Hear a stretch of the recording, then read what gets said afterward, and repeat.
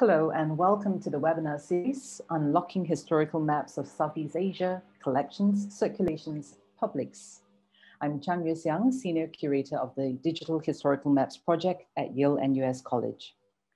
This webinar series and the Digital Historical Maps Project is supported by a Singapore Ministry of Education Social Science Research thematic grant. And I would like to thank that grant scheme and the Yale NUS College events team for their support in bringing this series to you. Our Digital Historical Maps of Singapore and Southeast Asia project is developing an online platform to enhance public and scholarly access to, as well as understanding of, digitized early maps of Southeast Asia. The platform draws on the Southeast Asia historical map collections of our partner libraries: the Beinecke Rare Book and Manuscript Library, Yale University; the Bodleian Libraries, University of Oxford; the Leiden University Libraries, and the National Library of Singapore. Our platform, as with this webinar series, will improve public and scholarly understanding of a wide range of digitized early maps of the region and offer new pathways of sense-making with respect to these important resources. This evening, in the third of 5 webinars, we focus on the theme of collections. We have invited librarians from the institutions that host significant historical map collections relevant to Southeast Asia, some of whom are from our project's partner libraries. What kinds of maps, charts, and other navigational aids exist in institutional collections that might assist historians in pursuing their research? And how are historical maps and charts currently used by scholars? What are some of the challenges of using historical maps as sources? Before we begin, we have a couple of important administrative announcements. Firstly, we ask that you do not record or screen capture the event as it is happening.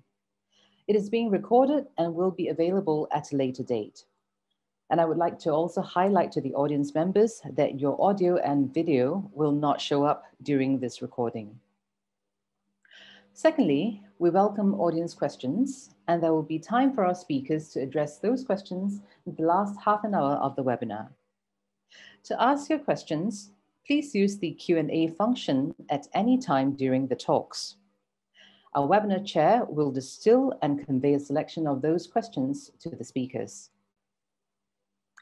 The chair of this evening's session is Mr. Nick Milley, who is map librarian of the Bodleian Libraries, and he has held that position since 1992.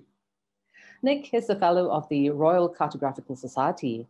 He is an expert in maps and map history and has curated and organized several exhibitions at the Bodleian Library, including last year's exhibition, Talking Maps, for which he also co-authored the catalogue. The most recent of Nick's publications is A Critical Companion to the English Medieval Mappe Mundi of the 12th and 13th centuries. Without further ado, may I hand the time over to Nick Milley, as chair of this evening's proceedings. Over to you, Nick. Thank you, Siang. Thank you for that very kind introduction. It's an absolute pleasure to have been invited to chair this panel today. And what a panel we have for you. It's a veritable smorgasbord of map collections from all around the world. And I'm thrilled to be able to say that we have contributions from the Netherlands, from the United Kingdom, and from the United States. And all 3 speakers will be able to share their expertise, and it is a serious amount of expertise that they have. There's a vast amount of experience working with these collections, and I, for one, am very excited to hear what all 3 of our speakers have to convey. The theme is obviously collections. We've looked at circulations a fortnight ago. We looked at histories last week. So now we're moving into the libraries. And our first speaker is Martijn Storms, who has been map librarian or looking after the map collection for Leiden universities in the Netherlands for the past 14 years. Martijn, I have known Martijn, I would suggest, for all those 14 years. Not only does he work with the library, but he also holds positions as the project coordinator for Koeman's Atlantis Neerlandiki as part of Brill Publishers. And he's also editor of Carte Trésor, which you may or may not be familiar with, but it's a very, very good Dutch journal on the history of cartography. Martijn has authored and co-authored numerous articles in both English and in Dutch. One which I would like to highlight is Maps in the Crowd, crowdsourcing old maps in the special collections, which was published in 2017. Now, the Leiden University Libraries has a terrific collection of material, and seems to me to have been growing increasingly rapidly over the years. Martijn's been very busy promoting what's been going on at Leiden and doing a terrific job. So I think at this stage, all I can say is, Martijn, it's your turn. So let's hear all about Dutch collections of Southeast Asian maps and their role in scholarly research. Martijn, over to you. Thank you, Nick, for this kind introduction, and thank you to all the colleagues of Yale and US College in Singapore that I'm able to give this talk to you this evening in Singapore and this afternoon in Europe. So I will start to share my screen. I hope this is working well. So what I will do the next half an hour is to give an overview of Dutch collections of Southeast Asian maps and their role in scholarly research in the Netherlands. And of course, this will be very Dutch related collections of maps. So first VOC time, so the Dutch East India Company, and the places they were active in Southeast Asia, and in the 19th and 20th century, the colonial period of the Netherlands East Indies.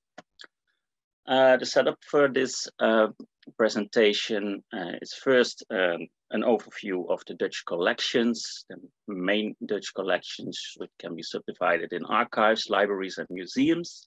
And in the last part of my talk, I will go into more detail into the role of maps in scholarly research. I will present some source publications that are published in the Netherlands in the last decades. And I think the research itself can be subdivided in the map as object of study. And I will go in detail more, say more about the history of map collecting and circulations, and kind of case study research towards secrecy policies in the Dutch East India Company cartography. And on the other hand, maps as a source of scholarly research, so maps as object and maps as a source for other kinds of research.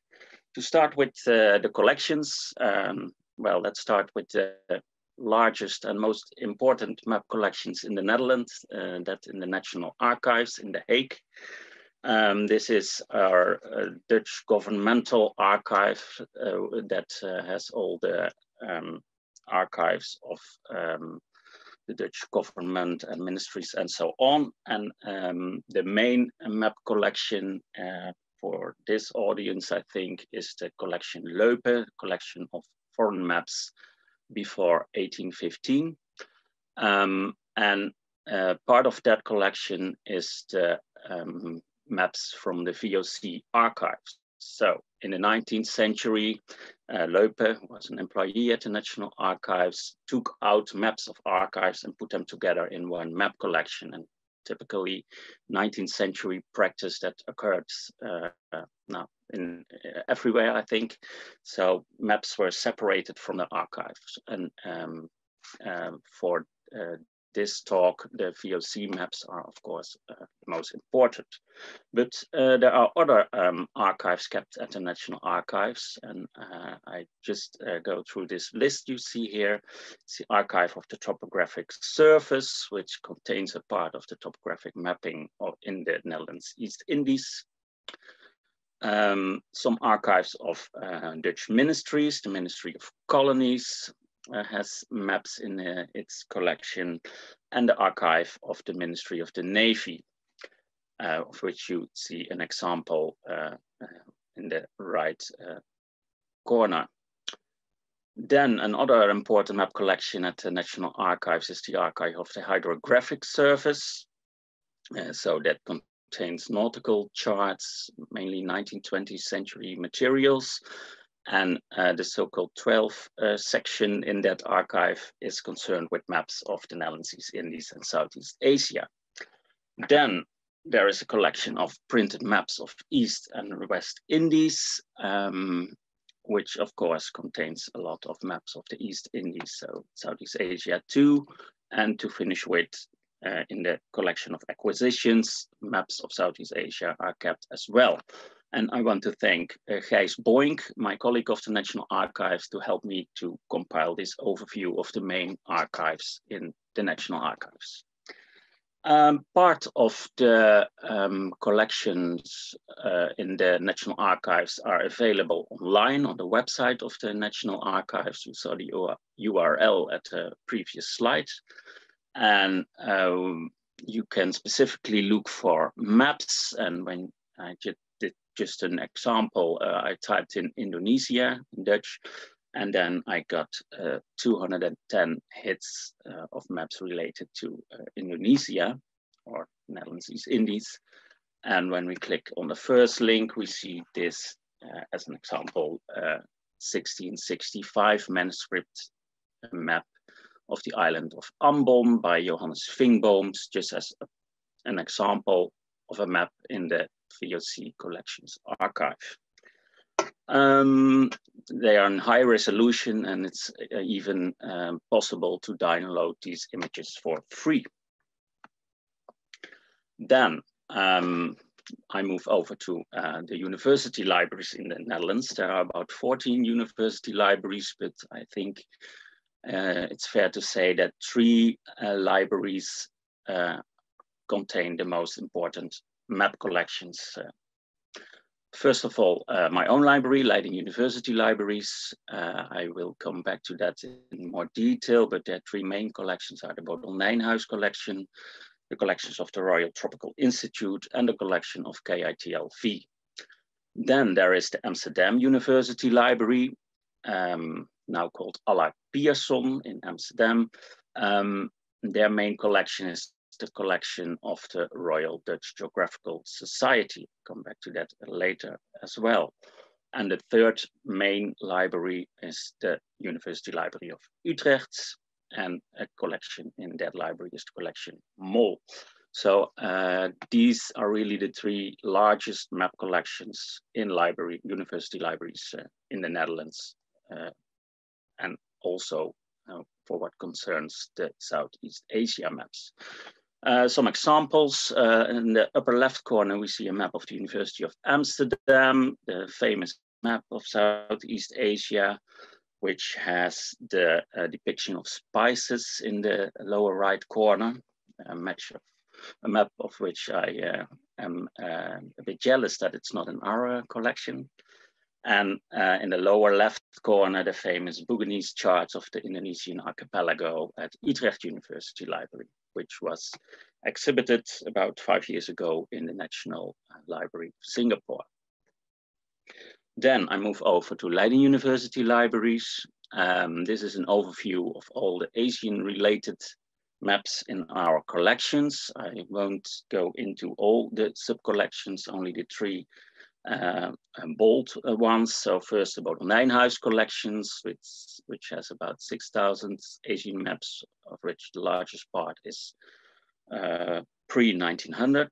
The collection of the Royal Tropical Institute, which can be subdivided in a colonial collection, 19th and early 20th century maps of the Netherlands East Indies, and a modern map collection, and the collection of the Royal Netherlands Institute for Southeast Asian and Caribbean Studies, which has about 15,000 maps of Asia, of which 3,000 are before 1900. Okay, then I go on to the collection Bodel Nijnhuis. Oh, let me see.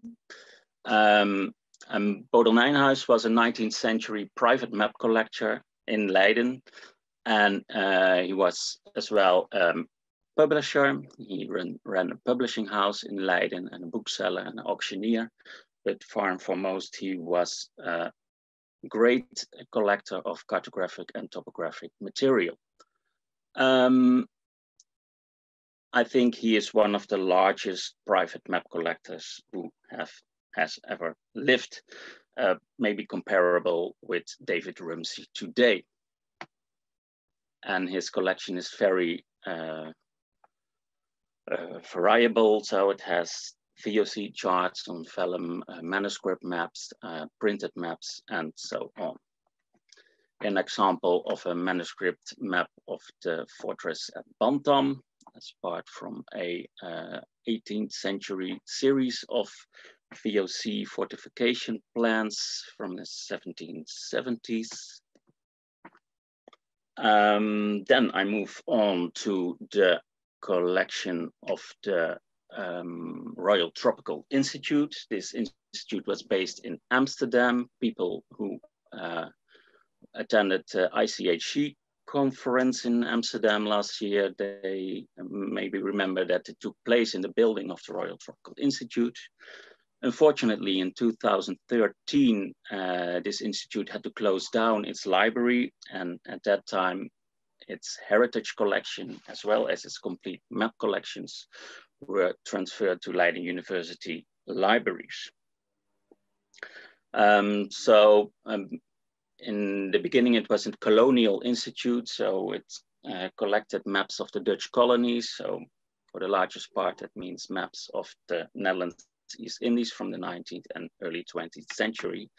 And after the independence of Indonesia, the institute changed to an organization more into studies of developing countries, and they started to collect modern map series of all developing countries in Latin America, Africa, and large parts of Asia. He has some examples of the maps in that heritage collection, colonial collection of the Royal Tropical Institute. A year later, in 2014, the Leiden-based Royal Netherlands Institute for Southeast Asian and Caribbean Studies had to close its library too. And again, the collections were transferred to Leiden University Library. The KITLV is really a research institute. They also organized expeditions to Indonesia. They studied culture and landscape of the Netherlands East Indies, and they mapped it. As examples, at the left you see a copy of an English chart of Singapore of 1827, and on the right a manuscript plan of the royal tombs at Pasar Gede near Yogyakarta on the island of Java. And you see this map is in Javanese script. So in this collection, there's also a Dutch translation of the map. So as an example, that this was really part of one of the researches carried out by KITLV. They studied these graves, these cultures of the local people on the island of Java. All these collections are now being made available in our digital collections. You can see the URL below. We have a general entrance to our maps and atlases, but also we defined specific collections and subsets of digitized maps for the Dutch colonial maps of the Royal Tropical Institute, as well as the maps from the collection of KITLV.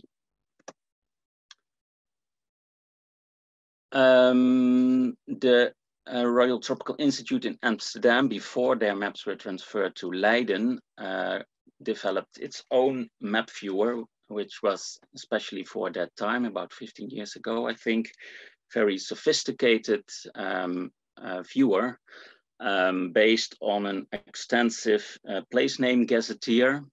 So you can type in any place name in Indonesia, and then you will find all the maps on which that place is located. So there are coordinates linked to these place names, and the maps are georeferenced, and on that base the link can be made. So a very important source and still available online, the map viewer of the Dutch colonial maps of the KIT collection. You can also refine your results by a specific period or a type of map or scale. And a very important feature of this viewer is that you can navigate through map series. So here I search for the village of Ubud on the island of Bali, and I get this a sheet of a topographical map series of the island of Bali, and in the upper right corner you can see the arrows. So when you click on that, you can navigate to the adjacent sheets of this topographic map series. Then I move over to the collections of the other two main university libraries in the Netherlands. First, the Amsterdam University Library. An important collection related to Southeast Asia is the collection of the Royal Dutch Geographical Society, an organization that organizes expeditions to the Southeast Asia as well. And as part of their loan from 1880 is a set of manuscript maps related to these expeditions, of which you can see an example here. And part of the collection of the Royal Geographical Society is the Muller collection. That was a collection brought together by Frederik Muller, who was an antiquarian bookseller in Amsterdam, an auctioneer, a bibliographer, but also a collector. And his collection of about 10,000 atlas maps, of which you can see an example on the right, is kept at Leiden, is kept at Amsterdam University Library as well, as part of that collection of the Royal Topographical Society. And then the University Library of Utrecht. I just want to highlight one collection there. It's the collection of Gerrit Mol, who was another kind of collector. He was not a bookseller or auctioneer or so, but he was a scientist and mathematician and professor at Utrecht University. And he collected a collection of maps of about 1,500 maps, if I'm right. And that collection contains among many other things, 6 or 7 VOC charts on vellum, and this manuscript chart of a part of Southeast Asia, with which is signed by Abel Tasman. Then to the museums. There are two main museums with map collections in the Netherlands, and that are the two maritime museums. First, the National Maritime Museum, het Scheepvaartmuseum in Amsterdam, which base was formed by the collection Mensing, and in Rotterdam, the Maritime Museum Rotterdam. And the map collection there was the base of that collection is the collection Engelbrecht. And there's also recently in 2005, they purchased the Corpus Christi collection of 14 VOC charts, which were kept at the Corpus Christi College in Oxford.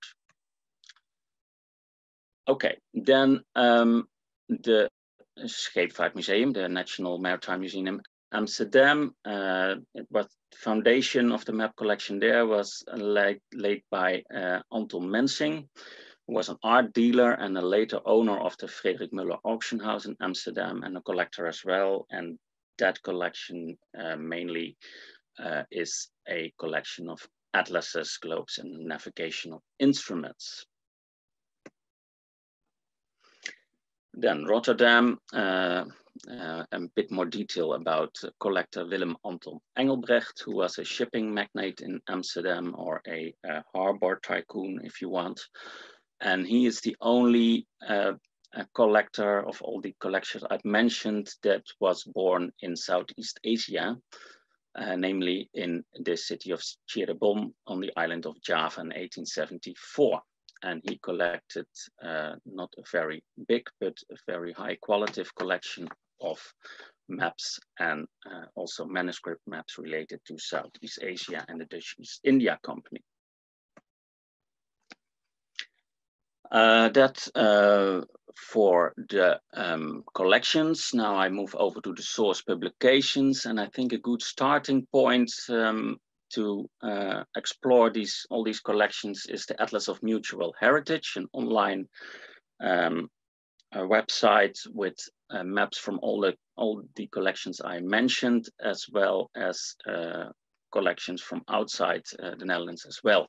So basically this collection of this website has maps, topographical images, but also photographs of materials related to the Dutch East India Company as well as the West India Company. So have a look there.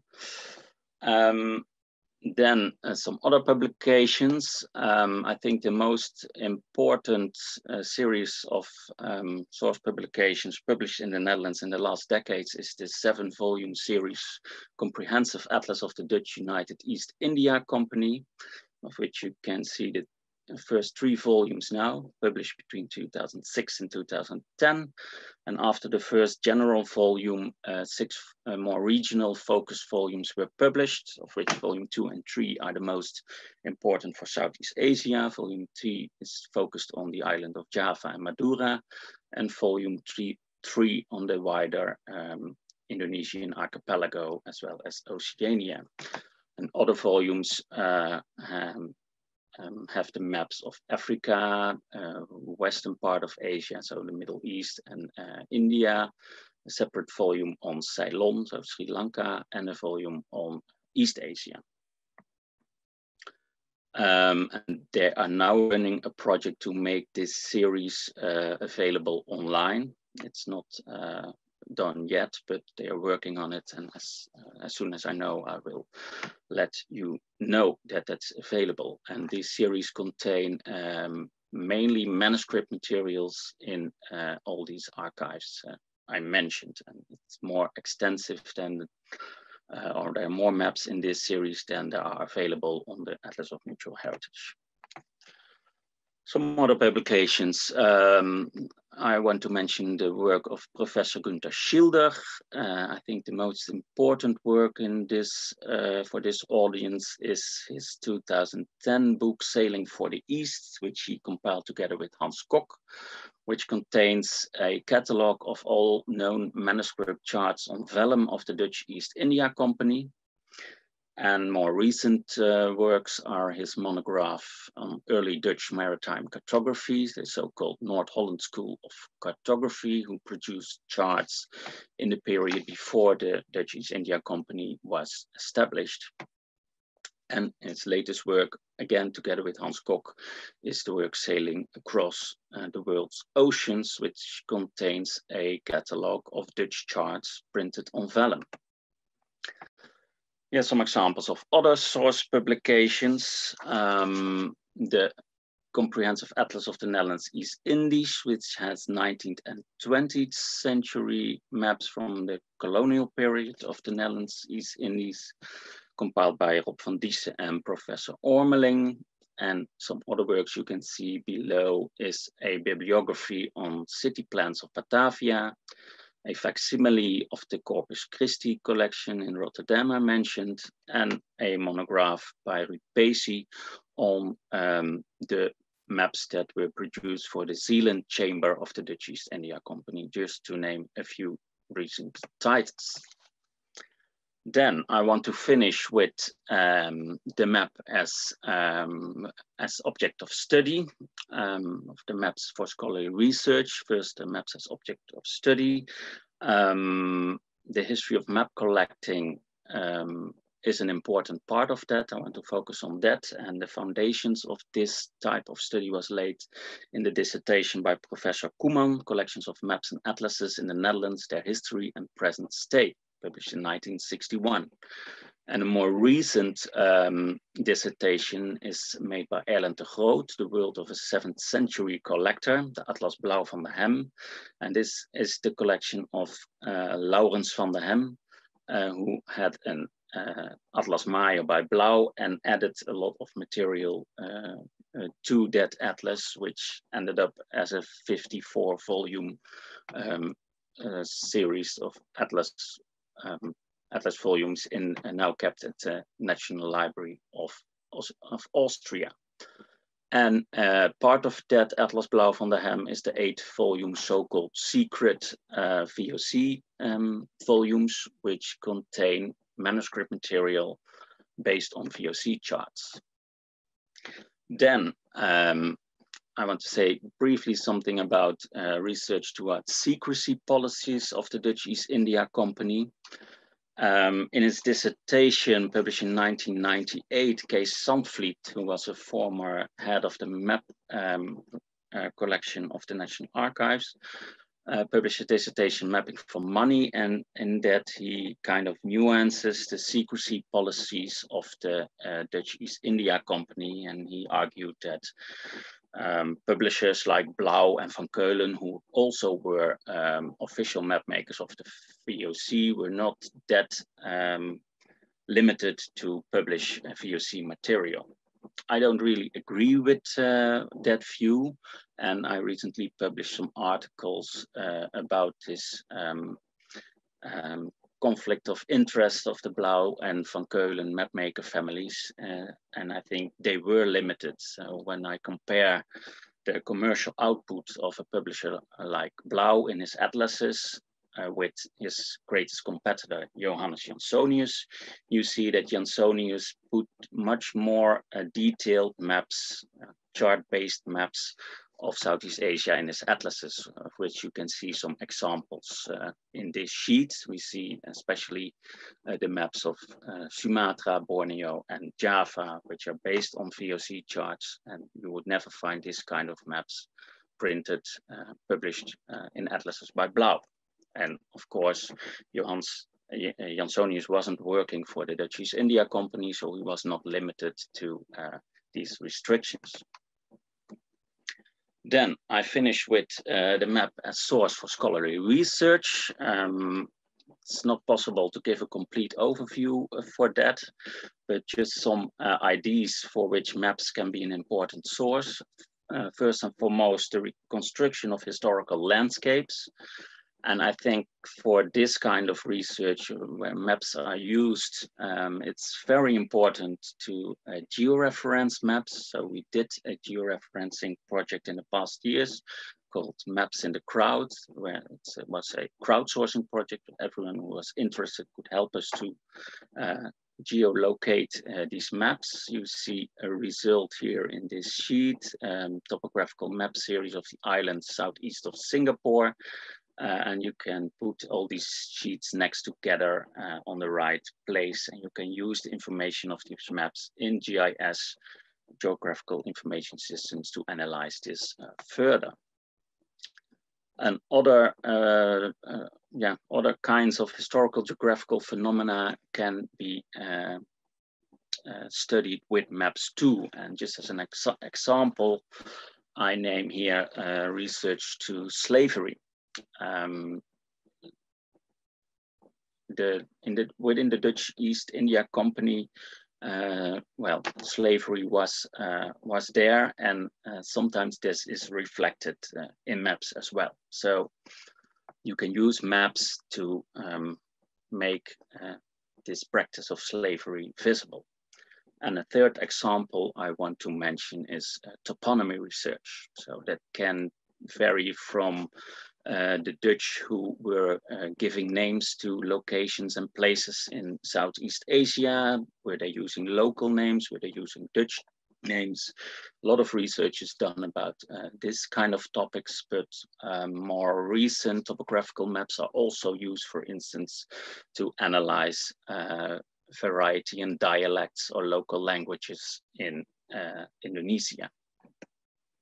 So maybe we can discuss these kind of things further in the discussion session, but for now, I thank you for your attention.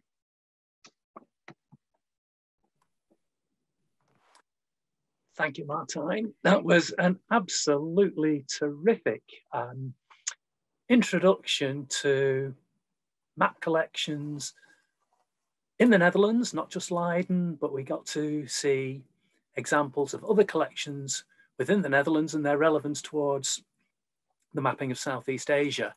And I think that's a wonderful introduction for today's session. Now, we started in the Netherlands and a look at the work of largely the Dutch East India Company. Our next speaker is Tom Harper. Now, Tom is the lead curator of antiquarian mapping at the British Library. And if my memory serves me correctly, the British Library holds over 4 million maps. So there's plenty to choose from there. And we're looking forward to Tom guiding us through the collections there. Also, the fact that the India Office records are part of the British Library's collections. And this now looks at the British East India Company as opposed to the Dutch East India Company. And the India Office record has a collection of, what, over 100,000 maps. Now, Tom has curated a variety of exhibitions at the British Library. I can think of magnificent maps or lines in the ice and maps of the 20th century are just three which spring to mind. He's also written prolifically on the British Library's collections and cartography in general. And so, without further ado, I would love to introduce Tom, and he will be talking on an evolving archive, Southeast Asia, and the India Office map collection at the British Library. So Tom, over to you.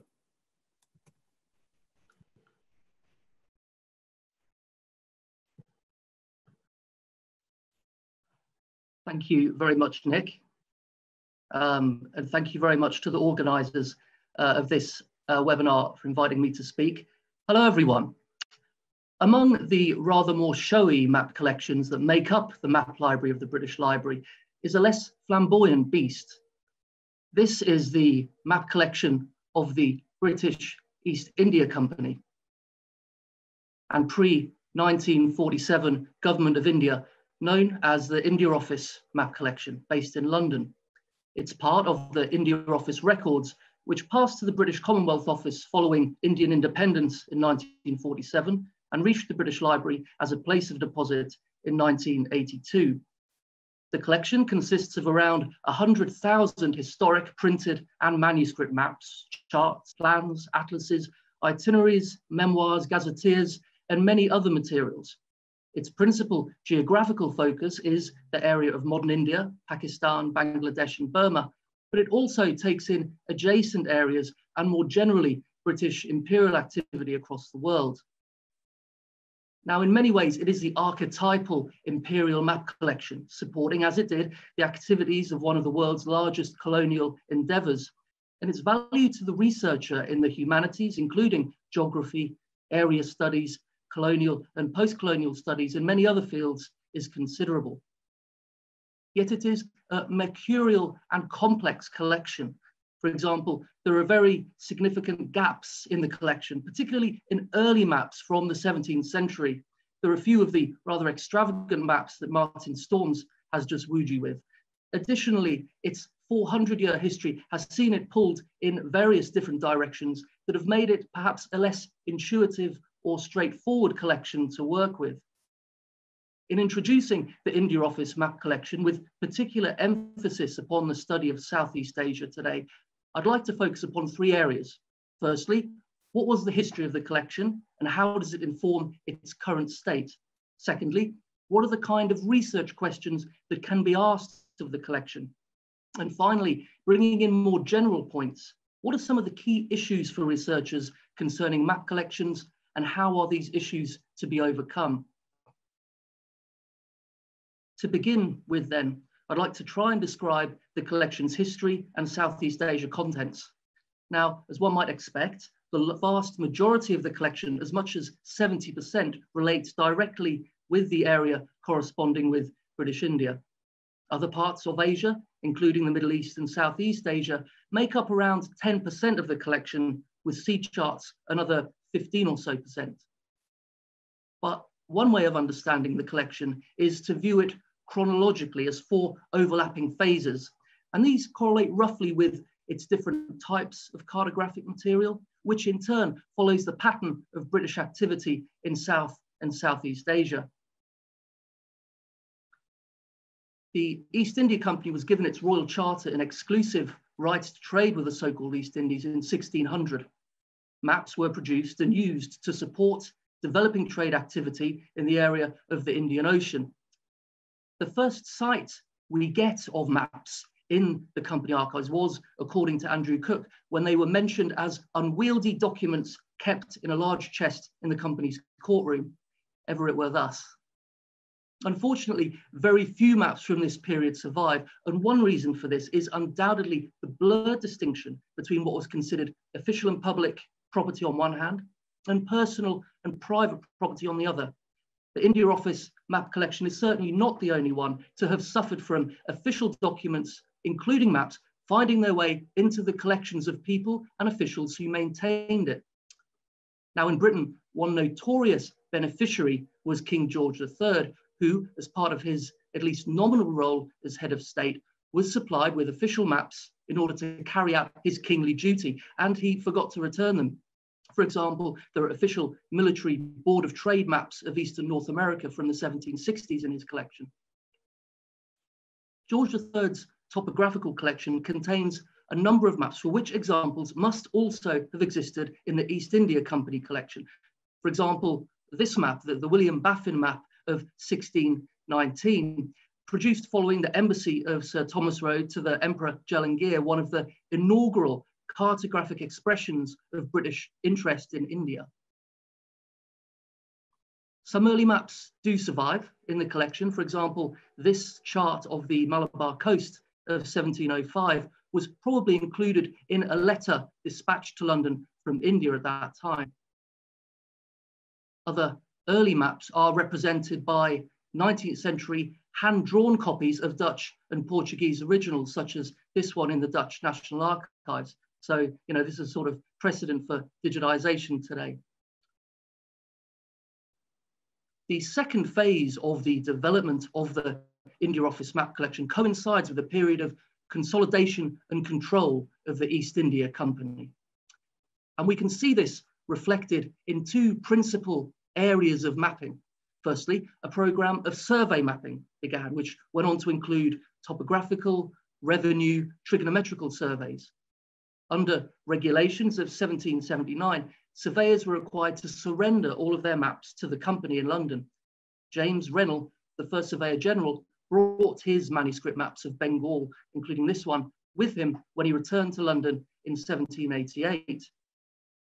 William Farquhar's maps of Singapore were received at East India House on the 18th of June, 1824. And we know that because it is written on the map. Maps accompanied increasing East India Company activity in the Malay Peninsula. For example, there are original sketch maps by Thomas Forrest of the mouth of the Perak River. A few decades later, military and marine surveyors were able to consolidate company influence with more highly finished military maps, such as this map of Pulau Penang in 1820.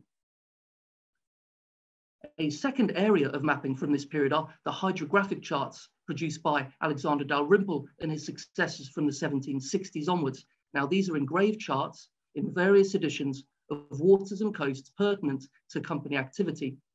Rather like Blau in Amsterdam over a century earlier, Dalrymple collected and compiled information for his charts from company ships' logs, maps, and other sources, which were then in turn dispersed to ships.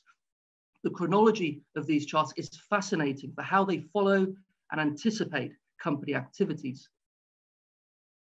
Dalrymple's work was also concerned with improving navigation with Britain, and this track chart was one of the blank charts without coastlines so as not to invite false plotting that he issued to pilots to fill in and return to improve. With this exception, Dalrymple's compilation material is not in the collection, which he bequeathed to the Admiralty. The collection, as we understand it today, is largely a product of the second half of the 19th century. Now, this isn't especially surprising since this is the period where large map collections formed elsewhere, including this idea of the national map collection. The British Museum's map collection begins in earnest in 1867, the Bibliothèque Nationale's rather earlier in 1828, the Library of Congress, Hall of Maps and Charts in 1897. Map collections became, to use Mike Heffernan's term, specialized repositories of ordered spatial knowledge, things that supported imperial activity both practically and symbolically, placed at the centers of their empires. And this was very much the concept behind the reconstituted India Office map collection as it became following the liquidation of the East India Company after the Indian Rebellion in 1858. The head of this new geographical department, Clements Markham, stated that a map collection was an essential element in the home government of a great colonial power, writing about it in the same breath as the Imperial Portuguese map archive, Arquivo General de Indias. The East India Company felt themselves very much to be the inheritors of this first European imperial power in Southeast Asia. And it was for this reason that company officials commissioned a life-size copy of the Frau Mauro world map of 1459, which showcased Portuguese areas of influence to hang in the company chambers, most probably. This was a period of significant change for the collection. It was given a geographical arrangement, which today coexists rather awkwardly with the archival arrangement that followed.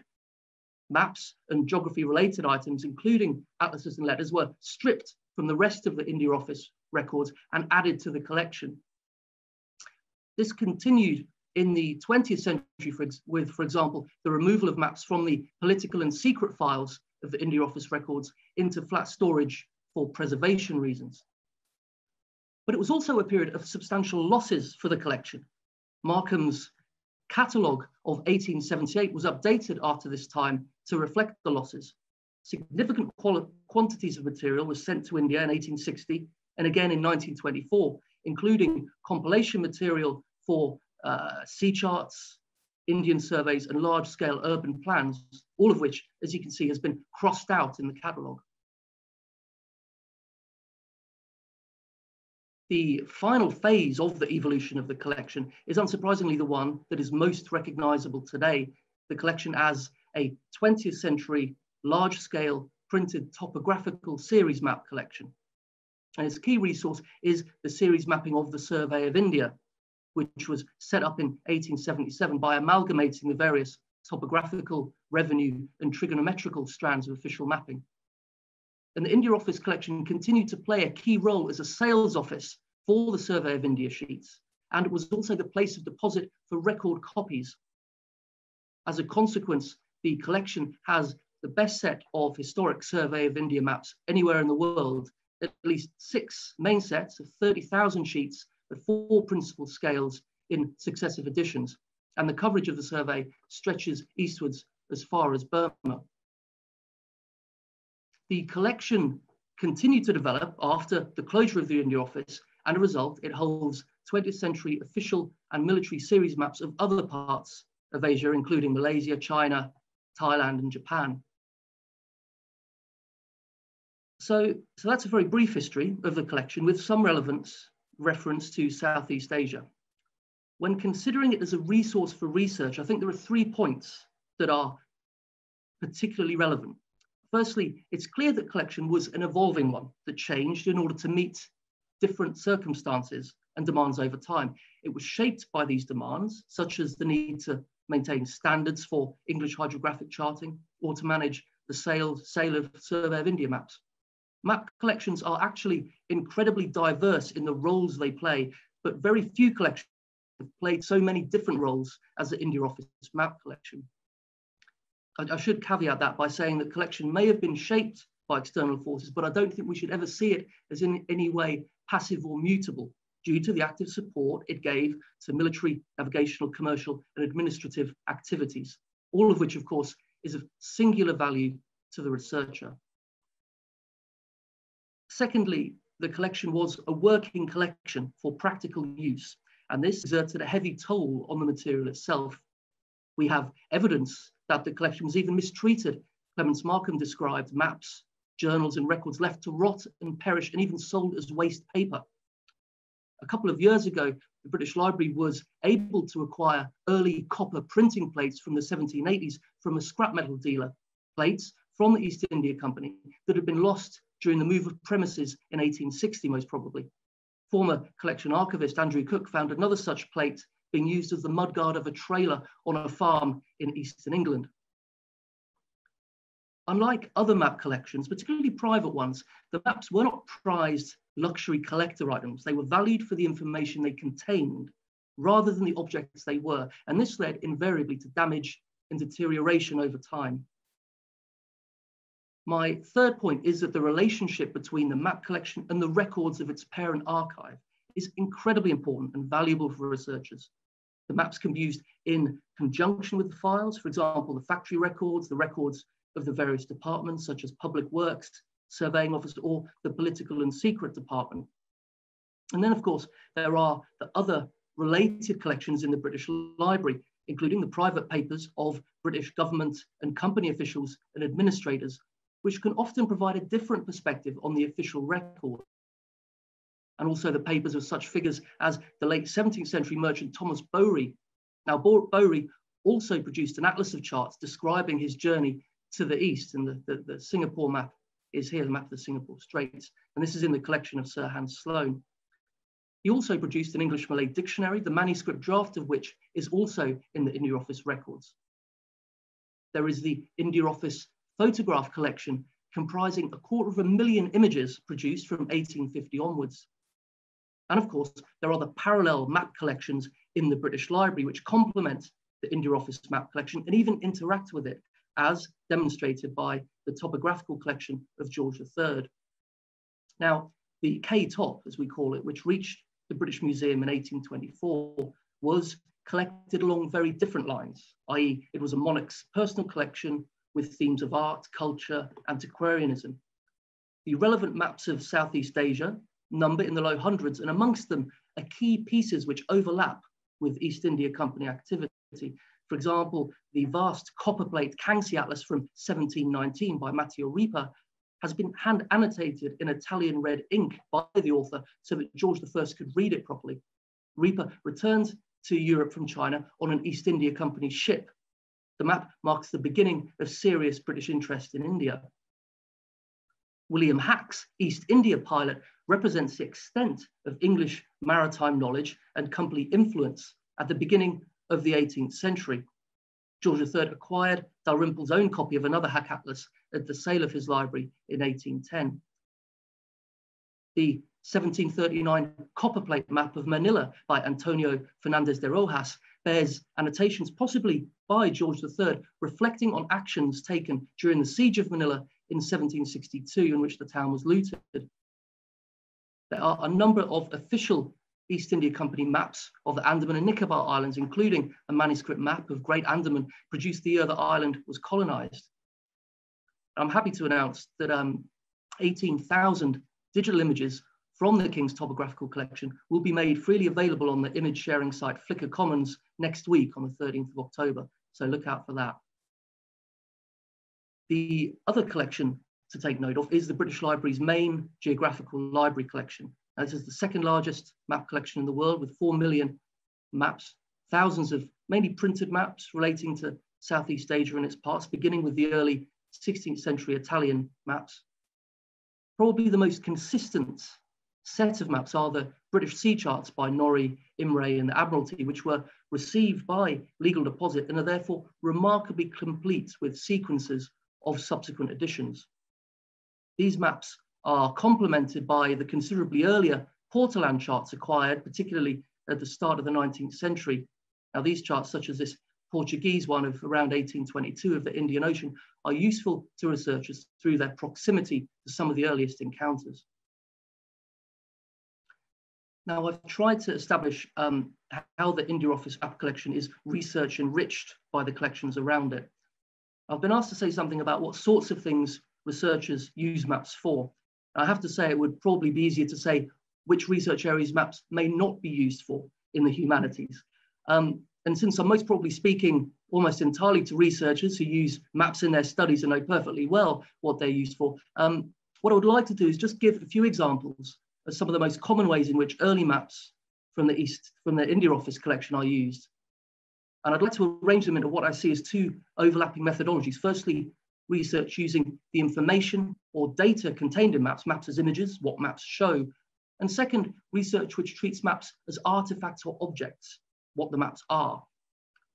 Now, firstly, and most obviously, historic maps carry spatial information regarding places and things. These places may have changed or even disappeared, and this historical information enables a researcher to study these places as they were, to compare the past with the present and reflect upon what this evidence means. And one of the earliest inquiries I received on the India Office maps was from a researcher who was looking for a village in India that had been destroyed by an earthquake in the 1890s, quite simply to learn where his family had come from. Large-scale maps let researchers see the past at a human level. Large-scale maps of urban centres such as Singapore here show the town as it existed, features that may no longer exist, features that inform the study of a place's urban archaeology, its architecture, its cultural history, its colonial history. For researchers of political geography or international relations, early maps are valuable sources of information on, for example, the nature of borders or dividing lines, lines in the sand or lines along a river. The legal status of boundary maps can make them important sources for the study and interpretation of international law. Researchers have also used the interpretation of such maps for the study of nationalism and statehood. Individually, maps can be valuable historical sources, but a range of maps have further research value through the ability to record developments, inconsistencies, or patterns of change over a period of time. Now, this is convenient for maps produced as successive updated editions with the same sheet lines or coordinate systems and conventions, such as Admiralty charts and series mapping, both of which the India Office map collection is very well resourced with. When digitized and georeferenced, the geospatial data from maps is able to be extracted, analyzed, and manipulated in order to ask fresh research questions or old questions in new ways, something that I think will be the subject of next week's webinar here. Now, the British Library has been georeferencing its collections for a number of years now, and there are a number of researchers working with the library's geospatial data. One project based at the University of Toronto is using early India Office maps of Chennai and Kolkata to create an online interactive layered map that explores the city's complex urban ecology, particularly their water infrastructure and their vulnerability to flooding. Now, this research hopes to demonstrate timelines of change and to provide support for further users, including social scientists, environmental campaigners, and social housing advocates. Now, of course, it isn't just what a map shows, but what it doesn't show. And just as computer vision techniques are able to analyze geospatial data, they will also be able to identify gaps in that data. And related to this is research that analyzes how maps show what they show, their appearance. So from the intensely codified content of Survey of India maps that makes them ideal for digital humanities research techniques, to the more naturalized maps which provide different clues for the researcher, such as, for example, maps like Mark Wood's manuscript survey of the area around Calcutta. The researcher can consider the way in which the map is drawn to resemble a luscious and profitable agrarian landscape. And of course, it's a great example of a map maker making a very pretty map in the hope of securing a promotion. This more subjective and sideways approach to looking at maps takes us to a further research method whereby maps are studied as artifacts. Now, this series has already shown examples of research which begins with a map as an artifact.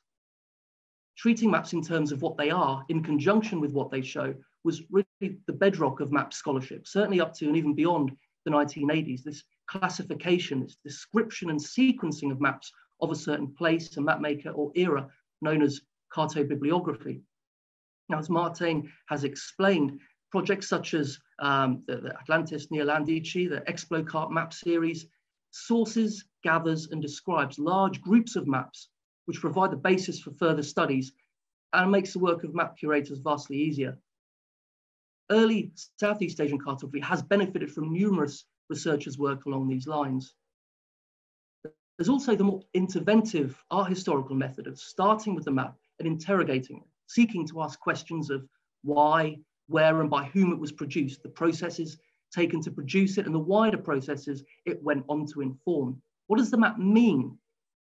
Examples that spring to mind are the work on mid-19th century Burmese maps in the India Office map collection, collected by a company official. There are other examples in Cambridge University Library. Dr. Diana Langer, of course, has done similar things with the approach with the WISE collection of maps in the British Library.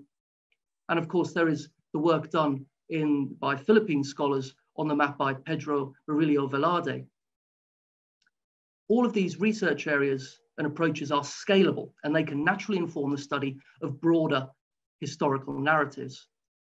The study of exchanges and encounters in geography, circulations and networks of knowledge, and of course, colonial studies, the role of geographical knowledge and empire, mapping as a form of control and domination, and other controversial aspects of company rule and archives.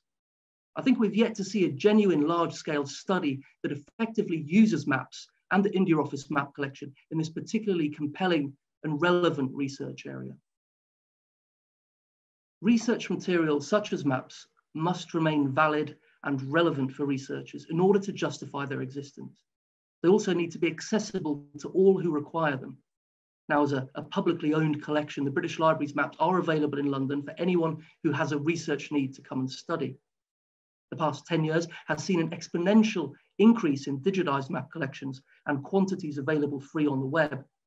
The experience of the last 6 months has made it even more apparent that there needs to be an intensification of this process so that collections can be made available remotely, even to those who are actually in closer proximity to our physical site. The British Library is committed to making its digital heritage accessible to everyone. We've been digitizing our collections for over 3 decades, and this includes portions of the India Office map collection. There's still a long way to go, but through partnerships such as that with the Qatar National Library and through programs such as Heritage Made Digital, we're making our way through our 160 million items and 4 million maps. Our long-term strategy is that when digitized, all of our maps will go onto the British Library's viewer. We are also, in the meantime, able to make our digitized maps available in other ways. For example, the collections from our War Office archive and Ordnance Survey collections are available on Wikimedia Commons. As part of a project 2 years ago with Ritsumeikan University in Kyoto, the library's collection of Japanese-produced maps is available via Ritsumeikan's Map Warper tool, alongside maps from other collections. And maps of Singapore and Southeast Asia, digitized, thanks to the generous support of Judith and William Bollinger, are freely available on the website of the National Library Board, Singapore. The India Office map collection is not a single entity, but a fragmented one with parts in other library collections, collections in the British Library, other UK institutions, and collections across the world, particularly in India. Now, this isn't actually that unusual, as we've seen from the similar state of the VOC map collection and other collections that Martin described. If it's possible for gaps between digitized map collections to be dissolved through digital initiatives such as IIIF, as well as other initiatives that Unlocking Historic Maps of Southeast Asia looks to stimulate, then this would be extremely beneficial for researchers. I'd also be interested to know how we can capture the physicality of maps and map collections in the digital environment in order to exploit the research value that is contained in their scale, their materials, their settings, and their presence. Using maps for the data they contain is perfectly consistent with how the India Office map collection was used by company officials. But I don't feel that this fully realizes maps research potential. As a digital image on a screen, this vast 1805 facsimile of the Frau Maurer world map gives the researcher a great deal, but not an appreciation of the map as an imposing object on the wall of an exclusive space, interacting and influencing the behavior and decisions of those in its presence. Maybe virtual reality, multi-spectrum 3D imaging are potential answers, but certainly everything should be on the table if we wish to unlock the true potential of early maps for research. Thank you.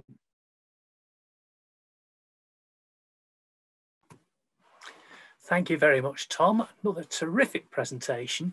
And I particularly enjoyed the way that Tom was looking at practical research and responding to the collection. So that's something more for us to think about as the session progresses.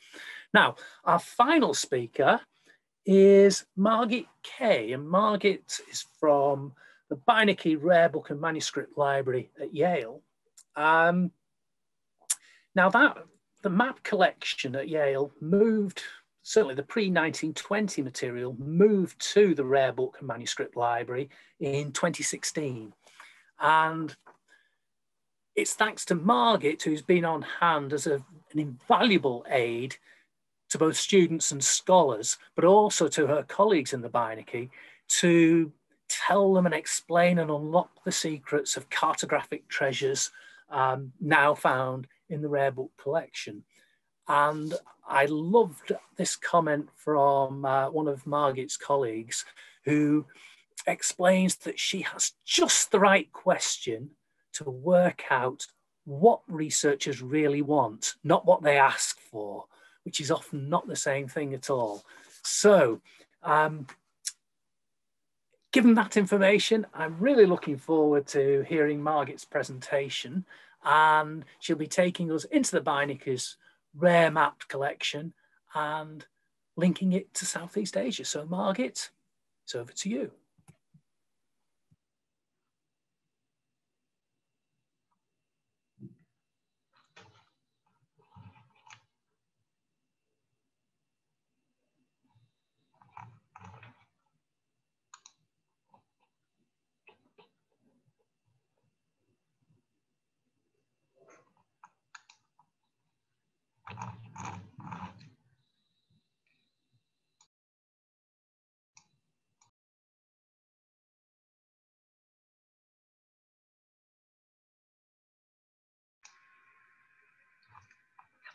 Hello, this is Margit Kay. Can you hear me?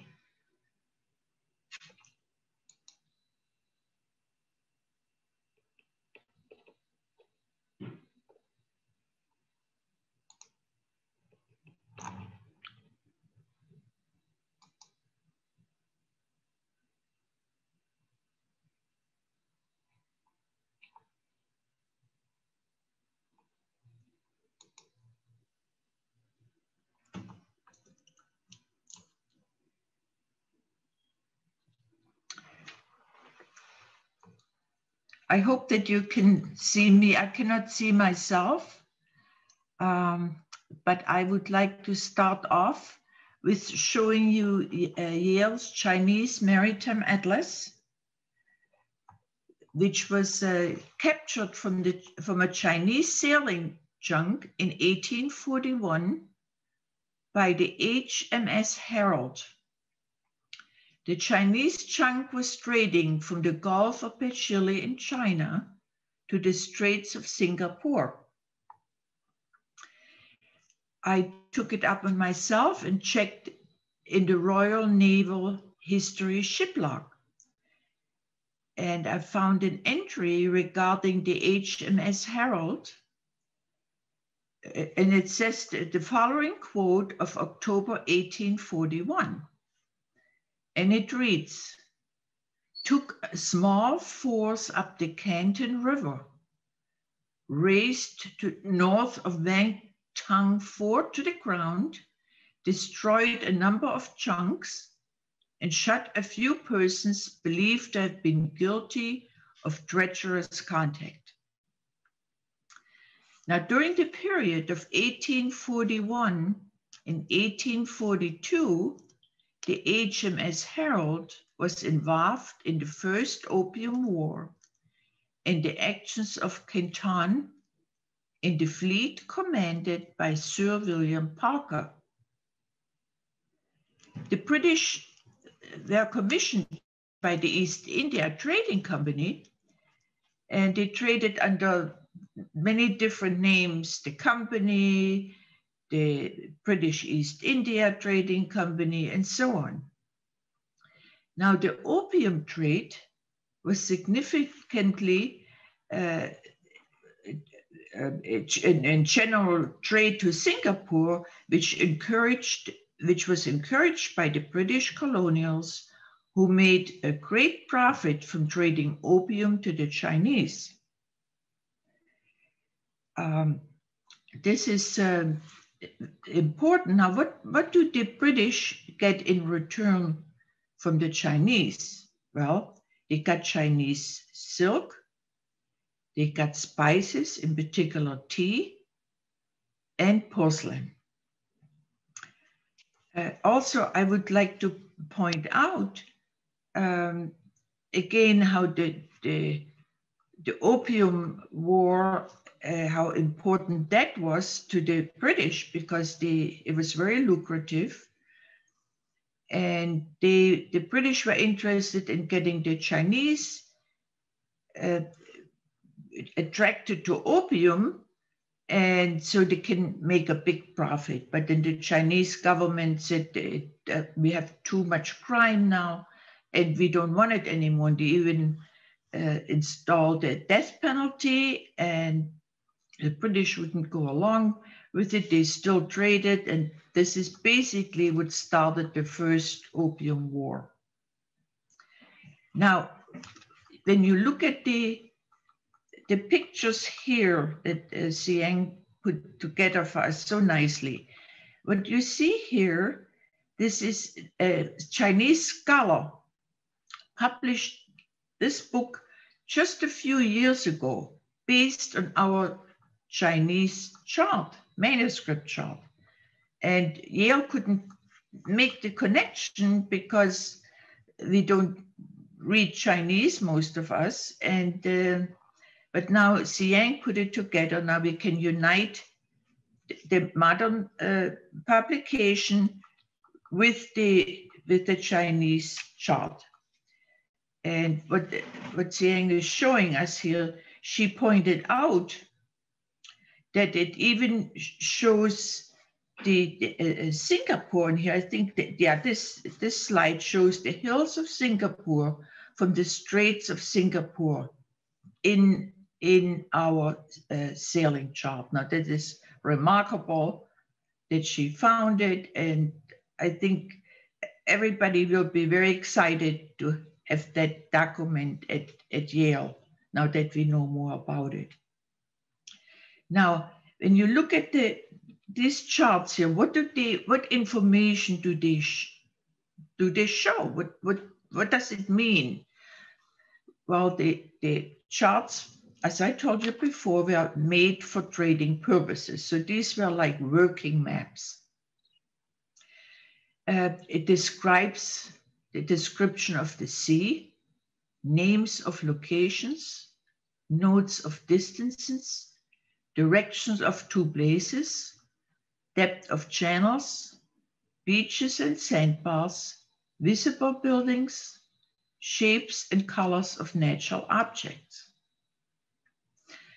Now I will compare and I will show you a Portland chart of the Mediterranean, which also was used. The purpose of Portland charts, it's a generic name, they were also used for trading purposes. So they made their living trading in these seaports. So the chart you see here was done by an Italian named Maggiolo, and he made a chart in Genoa. It shows the Mediterranean Sea. It shows the coast of Africa here on the left with local rulers and their tents. And they are made on vellum. So vellum is the skin of an animal. It could be a sheep or goat or deer, a small animal. And so it was treated with fresh egg white, and then they applied natural colors to the skin of the animal. And somehow it's just amazing how it survived all these years. Now this is 1553. The colors are very vivid. And this happened to be my favorite Portland chart at Yale, and we had many. but this is just so beautiful. Now, I just want to tell you a little bit regarding about Portland charts in general. From the 5th to the 13th century, cartography was at a standstill. The exception was the Portland chart, which emerged at the end of the 13th century. It was a great advance over other products of medieval cartography. It was based on direct observation by means of a new instrument, the mariner's compass. They are characteristically single skins on vellum, as I told you before, with the neck visible. And they are beautifully executed with ports in red, and the less important seaports are marked in black. And they are radiating out from the compass rose. And so they're called rhumb lines, but they're also referred to as wind directions, and they were in different colors. The black, full winds, half winds, and quarter winds. So the black is usually the full winds, then the half winds, and then the quarter winds. So it's just a treasure. We have so many treasures at the Beinecke Library, but I hope that someday you will come and look at the original maps, and it's just a great experience just to look at them like an artwork. So what are they really used for? When you bring a class, what are they most interested in? And I give you an example of what just happened just before we got COVID. A Yale famous painter from the Yale Art School brought his class to the Beinecke Library. And he explained to the class everything about the colors. They're all natural colors. Some of them are derived from animal blood mixed with bark. Others are derived from herbs, herbal herbs mixed together. And it just was so interesting to hear how the natural coloring works and how well the map is preserved. Now we have the earlier Portland chart. Now I don't have an image of it, but the earliest Portland chart in America is located, or we have it here at the Beinecke Library. And it's a 1403, it's the Franciscus Becarius chart. And you can look it up in our Orbis catalog. The reason I didn't pull that because it's not so decorative. The Portland chart that I pulled by Majolo is the one you see is much more decorative and much more beautiful, but it doesn't take away. It was just a working map, trading map, just like the Chinese Maritime Atlas. So now the next map I want to show you is, or talk about, is the Martellus map. The Martellus map is hanging at the Beinecke Library, and it's just a beautiful work of art. It's of 1489. And this Martellus world map is one of the most important cartographical treasures ever received by Yale. This world map is drawn and painted on paper and bagged on linen. It was done by a German named Germanus Martellus. Martellus, who was living in Italy in circa 1480s, was drawing world maps. We know about 4 more maps that he did, but none of the other maps are as large as this one that we have at Beinecke. Ours is extremely large. It's 190 by 108 centimeters. So it's enormous, it's beautiful. So what is important about this map in particular, it is unique, the first world map to show the island of Zipangu or Japan, which Columbus was searching for.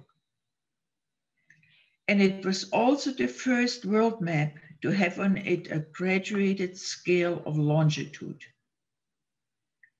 This map hung, we believe, in a palazzo in Italy, was bought in Italy and then made its way to the United States, to Yale, where it was given by an anonymous donor to us. So I have now some personal experience of how this map was used. And one stuck out in my mind in particular was about 20 years ago. And a Yale professor, a brain surgeon, came to me in the map department and said, I would like to have some copies of the Martellus map. So I asked him, would you mind sharing with me what you need the copies for? So he said, well, we have a meeting, I have to give a lecture in Paris for other brain surgeons. And by showing them the Martellus map, I can tell them how far we are now with the brain research. We know as much now about the human brain as we did when we looked at the world map of 1489, so before the discovery of America. So I thought that was very interesting. So now I have another story from my former boss, Alexander Vitor. When the map was received by Yale in the 1960s, there was, again, a lot of text wasn't identified, and they were not even sure whether it was a real manuscript or maybe it was printed. So Yale decided to take this Martellus map, to have it x-rayed at the Yale New Haven Hospital. So they put the map on a hospital bed and covered it with a sheet.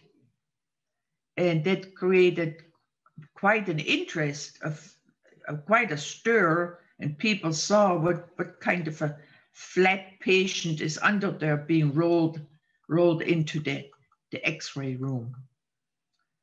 And it also, I'd like to point out that a young scholar, Chet Van Duzer, was in charge just recently through a multispectral imaging, which they did at Beinecke regarding the map, to find text, to discover text that disappeared over time, and the group was able to do it. And so that it was very exciting for everybody. And Chet Van Duzer just published a book regarding that research a few years ago.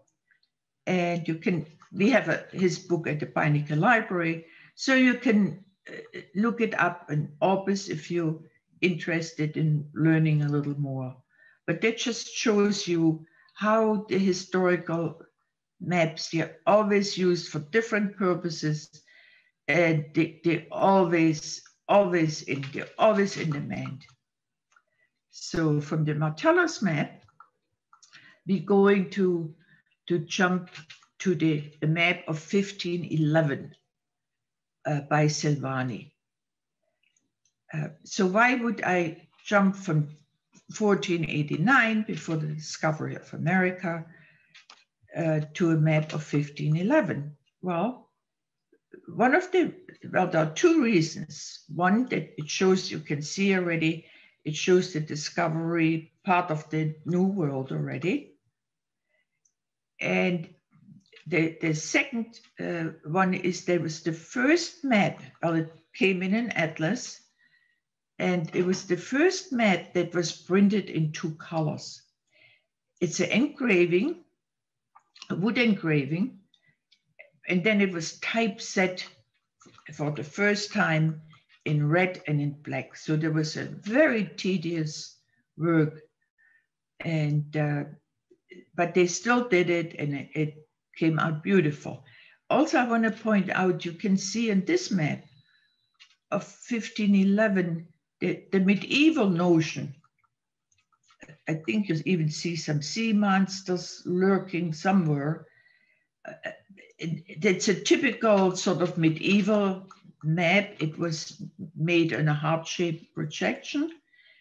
And then we see the very scientific map used for trading purposes that I showed you of 1553, and also the Chinese maritime map for trading. These were working maps. They made money for the sailors. And then you see this map here in comparison. So the medieval notion versus the very scientific maps.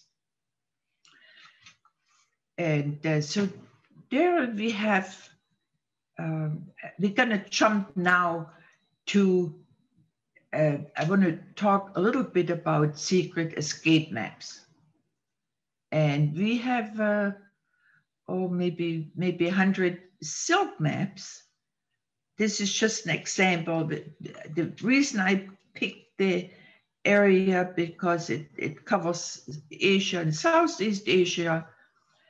And so now the escape maps were issued, World War II escape maps. They were issued during World War II in the United States and Great Britain. Produced in excess of 3.5 million silk maps on cloth for Allied military personnel to use as escape maps. Now, in the 1940s, the British military intelligence unit, known as MI9, started issuing these silk maps for use by British air crews shut down over enemy-occupied territory. The silk maps were intended to assist airmen in avoiding capture. Now, that was the primary mission. Whatever you do, just think one way of you have to escape.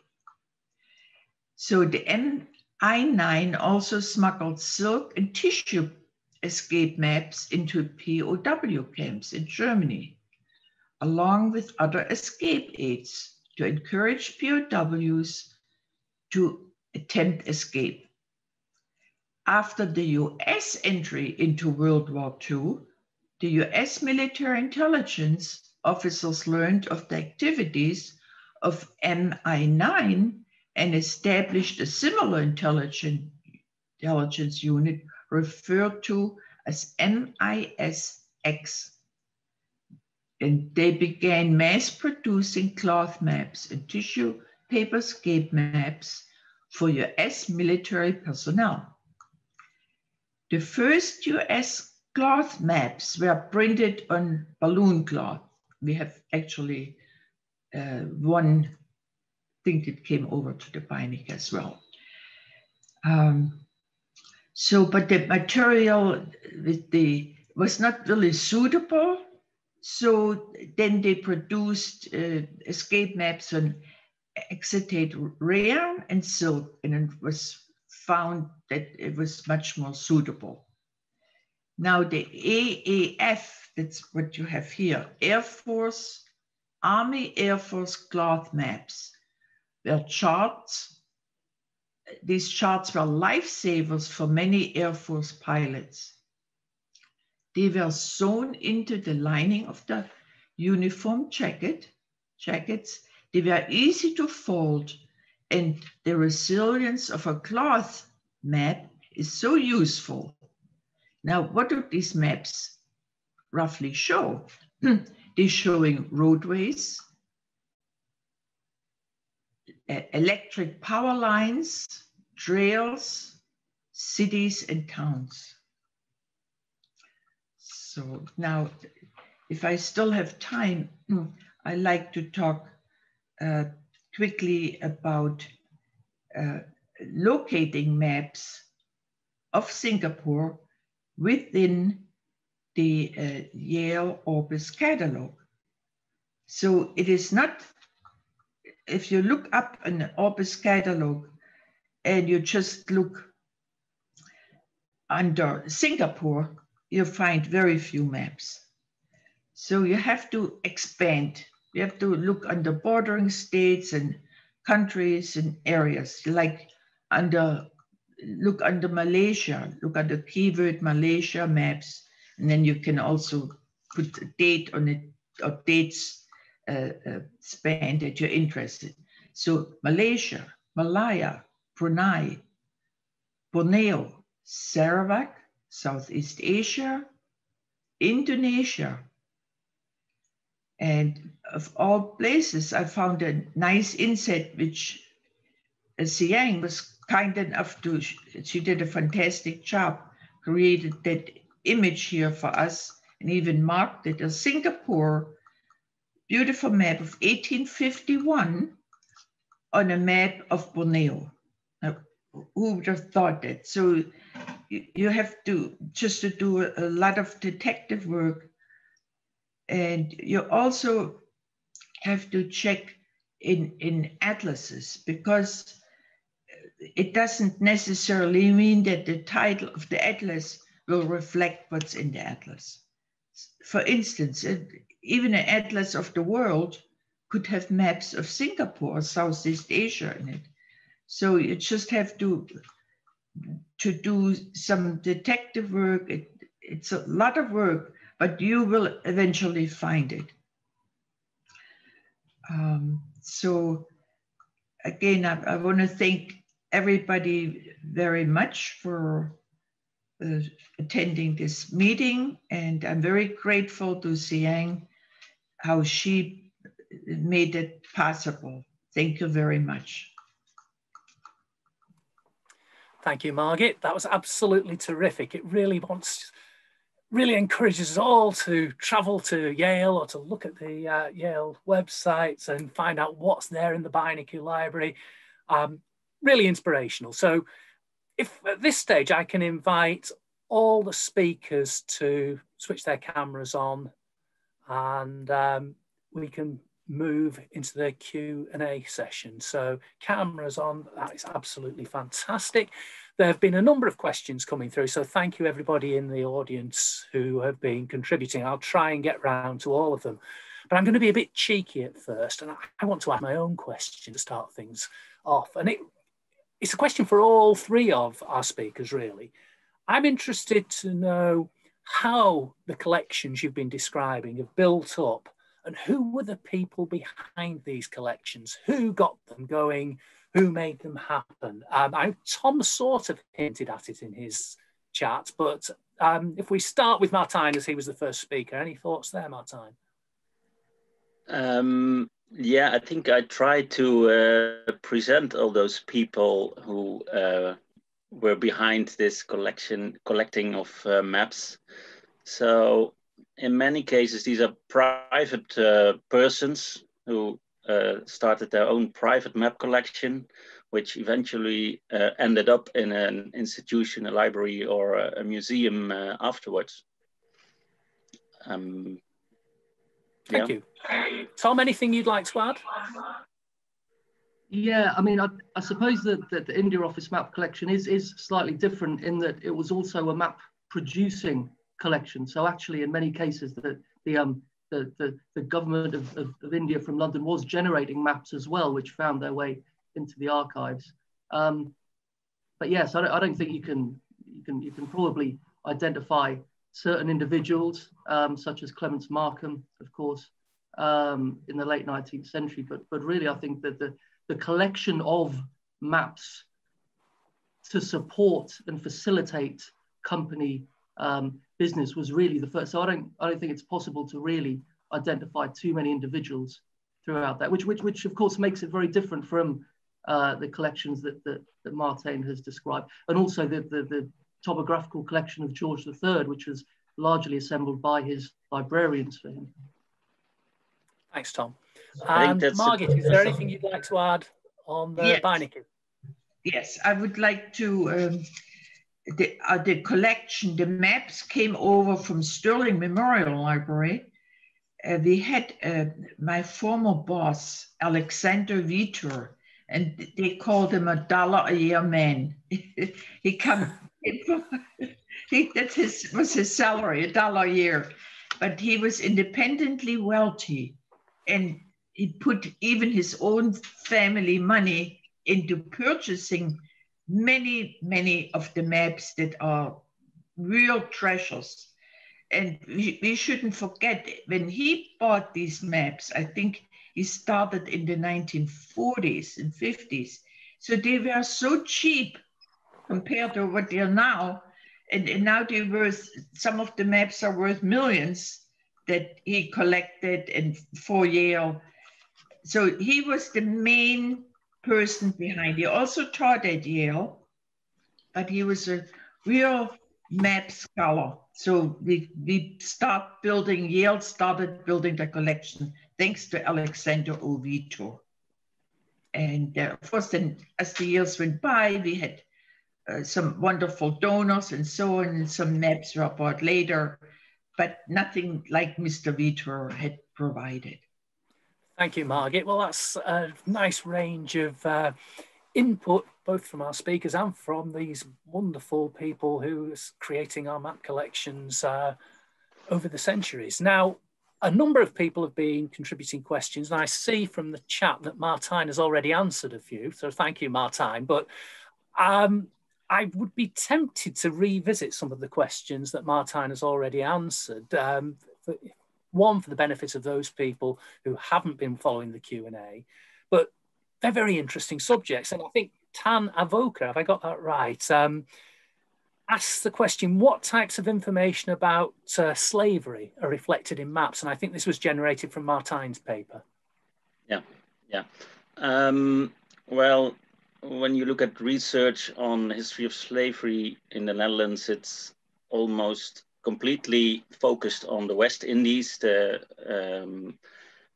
plantation economy there, but much less on the East Indies. And we know that the Dutch East India Company, well, slavery was a thing in that context too.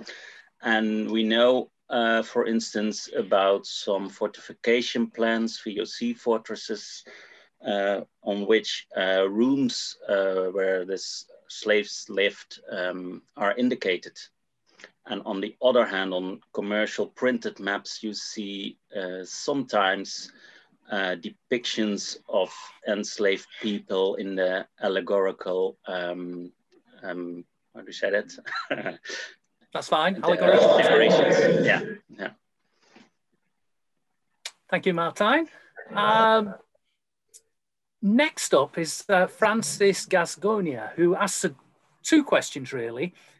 How were indigenous cartographers credited? And also, and this is a question probably again for Martijn, also Tom, were there any indigenous cartographers who were used to work for the British or Dutch East India companies? So as you're on screen, Martijn, do you want to start with that? Okay. Yeah, we some 3 years ago, we organized a conference in our library, Mapping Asia, on which we focused on this connection between West and East. And this subject actually was one of the subjects that was addressed there. And I remember Professor Ormeling gave a lecture on the history of the topographic surface in the Netherlands East Indies. And he talked a bit about local people who were employed and later working for the topographical surface. And in some cases, their names are indicated on the maps as one of the people who contributed to these maps. So, and over time, we know that the share of the people who were working for the topographical surface were local people. Thanks, Martijn. Yeah, I mean, I think it's certainly a similar situation with the maps in the India Office collection. There are a number of indigenous produced maps there, but very, very rarely, almost never, do we actually know who produced them. And I mean, for example, the maps of Tibet in the British Library, studied extensively by Dr. Diana Langer, who was able to identify exactly what this visionary map maker's name was. And you know, the fact is that throughout history, these maps have been known through the people who collected them rather than the people who did them.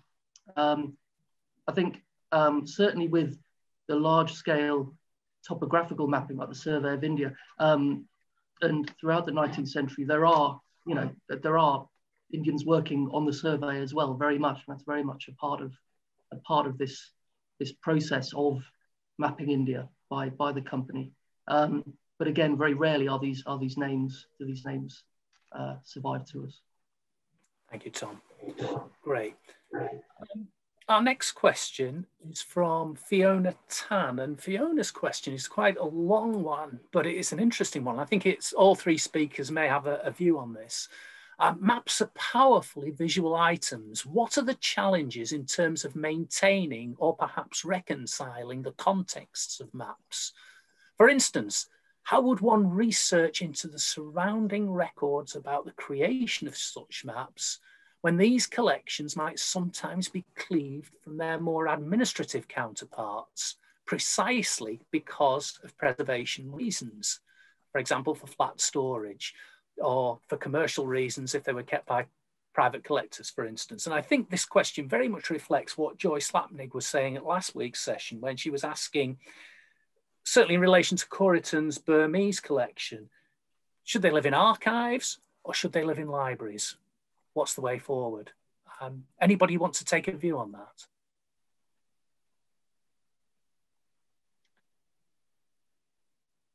Yes, I can. Thanks, Tom. I can certainly begin. And yes, I mean, this idea of the context of a map, understanding what it is and where it comes from, it is an incredibly important way of using maps for research. And it's also true, as the question rightly points out, that quite often these previous contexts or marks of ownership were erased as a map processed through time. I think maps have many different contexts, and it's certainly our duty as custodians to record those and explore those where we can. And we do that, for example, through cataloging, through doing our best to reference anywhere a map has been, former owners, trying to understand the map more and to look at it and try and work out where it's from. We've got a number of vellum-produced maps in the library that have only survived because they were used as the bindings of books, because vellum's, pretty durable. So actually, when you look closely, you can see the former context of these objects as well. Another example of where we would do this is through virtually reunifying map collections digitally, which I touched on in my presentation, and which Martijn also did. Thank you, Tom. Martijn, either of you want to contribute? Yes. Yeah, I showed the example in the National Archives. In the 19th century, the maps were separated from the archives where they belong to. So they're now in a process to restore those links between the maps and the archives.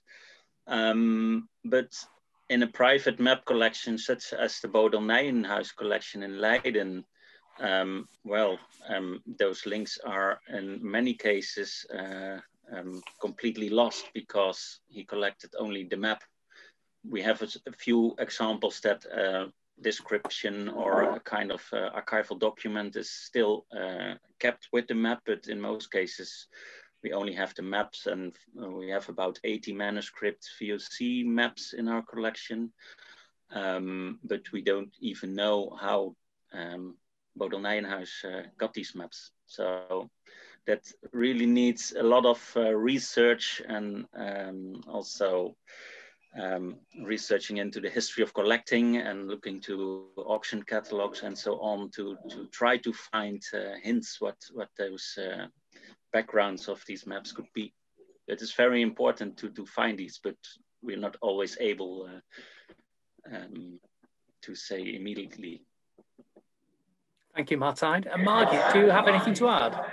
I think for this purpose, I think that the cross-references on the main catalog record, they are extremely important. Now put a cross-reference on your record, say such and such is kept here. So you make the connection, you know, even just under notes in your main cataloging record.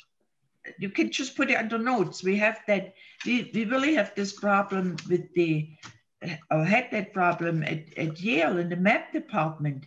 They took out maps from atlases, and we didn't know where they came from. I had text with them. So the researchers were asking for them, and we didn't know where they came from. So it's always good to make a note, and we call them cross-references. Thank you, Margit. Well, I think all three answers have demonstrated the value of librarians maintaining their collections and all the intellectual interlinking of different aspects of the collection. So thank you for that. Now we're going to move on considerably because we have two questions on the same subject, which refer to georeferencing. Jane Jacobs asked if you could tell, Martijn, if you could tell us more about crowdsourcing work done on the islands south of Singapore. That was the last slide you showed, I think. How was the work set up and managed?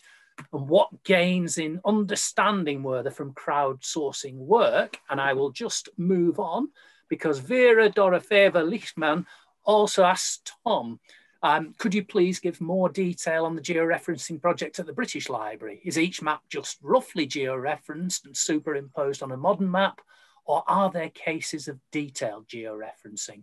So, Tom, do you want to go first on that?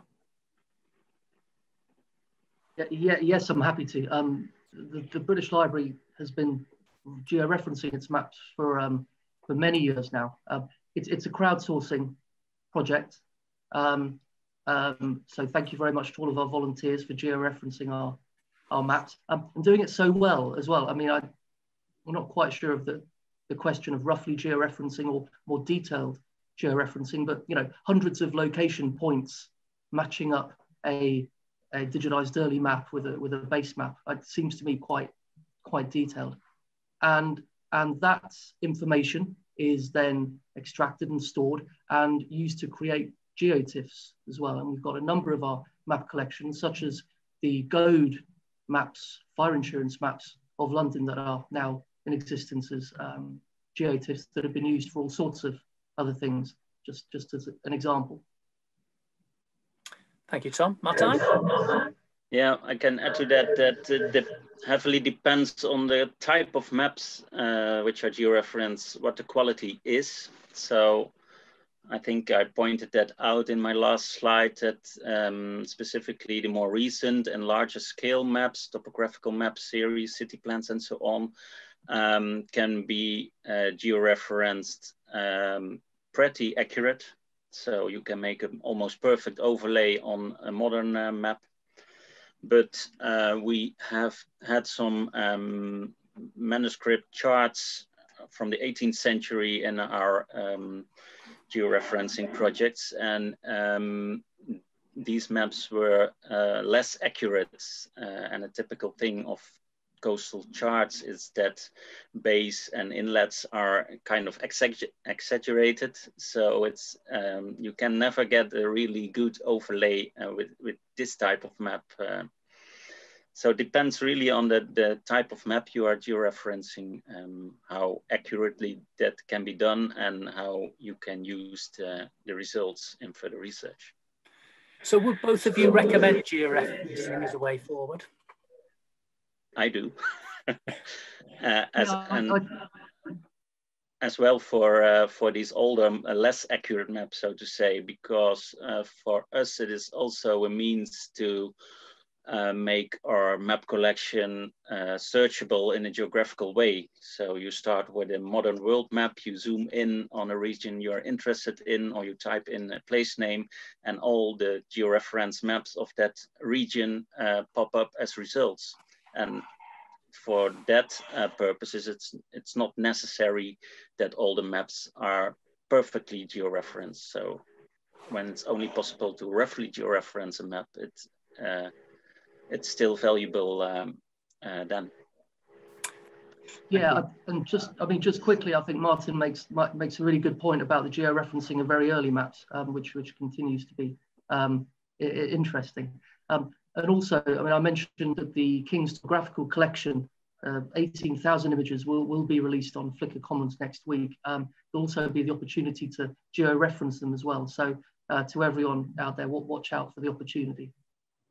Fantastic, thank you, Tom. Now, there are a couple of questions which would require very specific answers, and I think they're probably best left if both Margit and Tom could have a look in the chat. One about prime meridian of the Marcellus map for Margit, and Tom, a specific question on Kolkata and the research you're working on it. So those are questions from Victoria Marshall and from Paul Hughes. I'm aware we're coming towards the end of the session, but Jane Jacobs has asked a very interesting question for everybody, which is to look at the advantages of the intensification of digitization. Tom has mentioned some of those, but are there disadvantages of digitization? More reproduction, more distributed access. What has changed in the curatorial or collecting philosophy of libraries and museums that has led to the sharing that we see today, and which projects like the Singapore one currently up and running like ours can benefit from? Tom, you're on screen. Do you want to go for it? I can, and I think as I mentioned in my presentation, the world has changed incredibly, certainly in the last 10 years with the availability of digital maps available online, and in the last 6 months as well, where we have an obligation to make our collections as available for as many people as possible. I can't really think of any downside to digitization and making collections available in this way, that they're large enough to make us think twice about doing that. I think we can always be and should always be learning about how best to digitize maps. And there are many issues and interesting aspects. Maps throughout their history have always been tricky objects, right from the start of the maps in the East India Company archive as unwieldy documents. Digitizing a very big map is very, very tricky. And displaying it on a PC, on a computer screen, such a large file to be as useful and used by people is also very, very tricky. But I think as part of this forum, and as part of the community of people who use maps, this is how we improve. I hope that's answered the question in some way. Thank you, Tom. Martijn, do you want to add something very briefly? Yes, I can't think of any disadvantages of digitizing map collections, actually. The recent developments are also towards IIIF, which is kind of protocol in which you can easily exchange maps through different collections and use them in all kinds of digital environments. And another development is that more and more institutions offer their high resolution images of maps and other special collections for free. So we did that ourselves. So everything which is in our digital collections database can be downloaded in high resolution for free if there are no copyright issues to the material. So I think that's only very positive developments.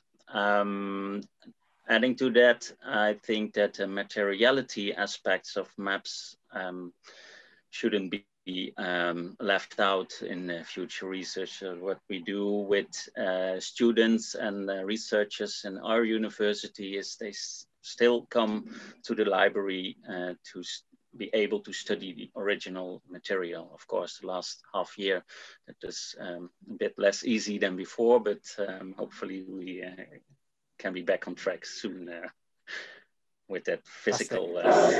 Yeah. Thank you, Martijn. Well, I think, bearing in mind and looking at the clock, we're very close to the end of this session. So I'd just like to wrap up by thanking all our speakers who gave us wonderfully enlightening views into their collections. We were able to look at a whole nation's collections thanks to Martijn in the Netherlands.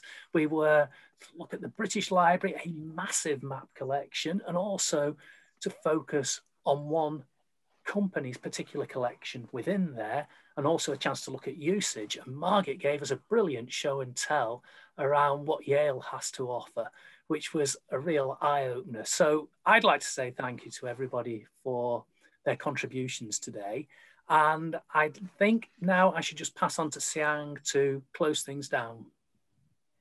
Thank you very much, Nick. And thank you to all our wonderful speakers for today, Ms. Margaret Kay, Mr. Tom Harper, and Mr. Martin Storms. And with that, we conclude the third session collections in our workshop series, Unlocking Historical Maps, Collections, Circulations, Publics. I hope that all of you in the audience found the talks and discussion to be thought-provoking and informative. We invite you all to join us again next Wednesday, the 9th of October, and that's a week from today, at the same time, 7 to 9 p.m. Singapore time, for the next session, Publics, where we will hear from scholars and curators from the National Library of Singapore and the Royal Geographical Society in London about their work of developing public exhibitions and platforms for sharing access of digitized historical maps. For registration or more information, please click on the link that is currently displaying in the chat function under your screen. The webinar has come to an end and we will be closing the stream, but we look forward to seeing you all on the 9th of October. Thank you and good night. Thank you, sir. Thank you very much.